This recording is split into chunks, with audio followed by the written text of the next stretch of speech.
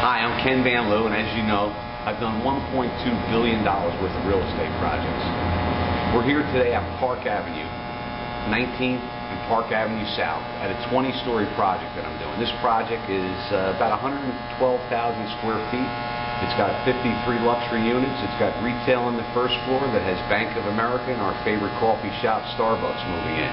We're actually standing in the lobby. I wanted to give you a little shot of how the lobby looks approximately 3.5 months before the opening date. It's a disaster, but to tell you the truth, on every deal it all comes together quickly at the end. And I wanted to tell you a little bit about some of the things that I look at as I walk through a project. Of course, the lobby is one of the most important aspects of the construction process. Like I always say, lobbies, landscaping, and lighting. We want to make everybody think the building's done so we can lease it and begin selling, even though there's hundreds of things going on inside the heart of the building.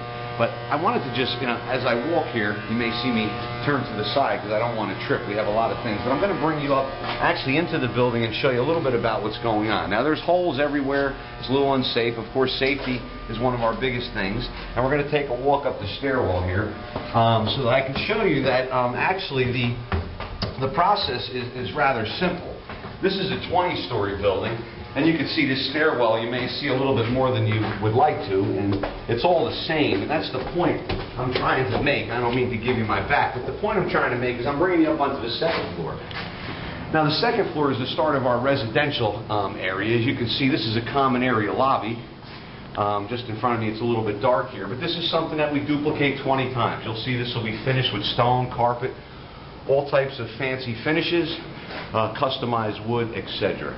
As we move into one of our luxury apartments, you can see we're actually using this as a storage area.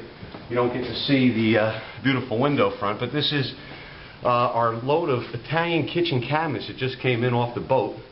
We wanted to quickly get them into the building because we're actually getting ready to take the hoist down.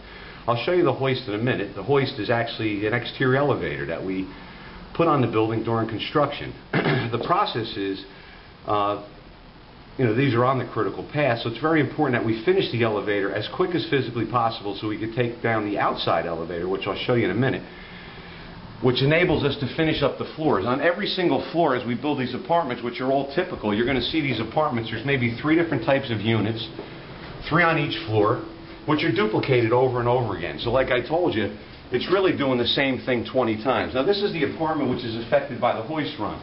As you can see, this side of the building is actually left out. It's just a hole in the building. This is called our hoist run, and you can see the exterior of the building is not installed. There's no precast, as you can see behind me.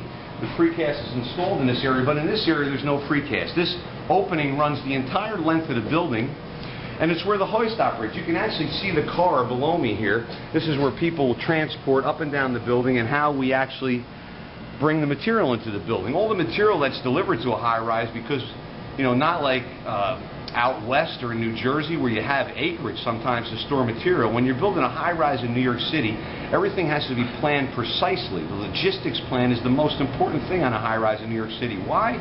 Because you don't have the luxury of space to store stuff. Everything that gets delivered to the site has to immediately get brought up into the hoist. For example, if you look over here, we have stuff all over the place. Over on this side, you'll see we have stone from Italy. This is our Pietra Bedonia. This will be going into our finished areas in the bathroom. We also have all kinds of lighting fixtures here in boxes. We're getting ready to start the finish process. We've just started tiling some of the bathrooms, which we'll show you on this floor. And we're getting ready to start the entire finish process, which consists of your wet trades, putting in all your tiles, etc. And that's followed by a wood installation. It's an underlayment system for sound attenuation, followed by 1 layer of plywood. And then the finished wood goes on top of that. After the wood's installed, we install the kitchen cabinets. After the kitchen cabinets and wood are installed, we install the trim, the doors, and get into the finished painting. Start getting into the automation systems, finishes, etc. Plumbing fixtures, electrical fixtures, and it's really wrapped up. Matter of fact, I want to show you the typical floors. I'm actually going to bring you, let me just step back here. We're going to head up this boring staircase one more time, and I'm going to show you that the system is typical. The system is typical and the floors are typical. This is easy. Now this is the 3rd floor. You can actually see as you move up the building, things will advance a little bit. So we're in our corridor again. This is going to be a standard thing. I wanted to give you one of the typical apartments, which we're going into here. You get a little idea of what we're about. Now here you can see we've actually began the finish operation. The carpenters are here. They've set up their shop, their trim shop. We've started hanging doors.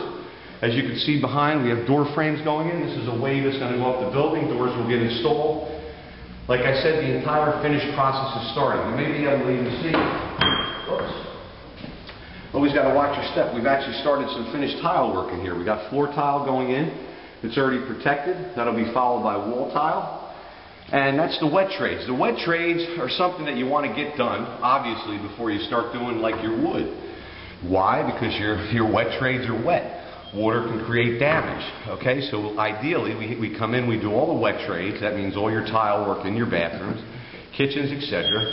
Followed by the wood, the kitchen cabinets, finishes, accessories, medicine cabinets, vanities, countertops, lighting fixtures, plumbing fixtures, etc. It's a sequence that's easy, step by step, and you know, it's really that easy. I mean, I show you how to buy it, build it, supervise it in the field, and it's an easy process.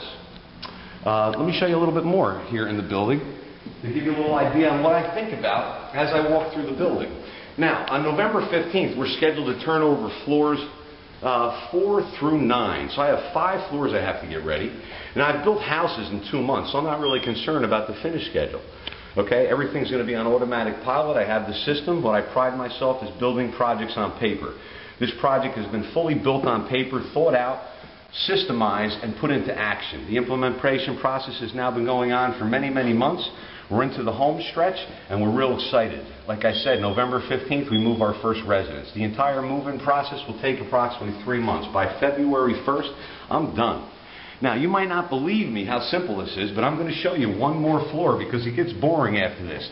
They're all the same, and I'm going to just turn around here and hustle up the steps. So you can see, I'm going to show you this is actually the B-line. Over here, this is another typical apartment. And you can see we're actually getting, we're in good shape here. We have some door frames installed. We've got our doors hung, and we actually primed this apartment. This apartment is ready for wood. Wet trades are ongoing, and this is a typical floor. I mean, this is as easy as it gets. Windows, sheetrock. It's really, really simple, okay? They look scary on the outside because they're big, but you're doing the same thing over and over and over again. It's that simple. It's really that simple. It's that easy. Same thing over and over again.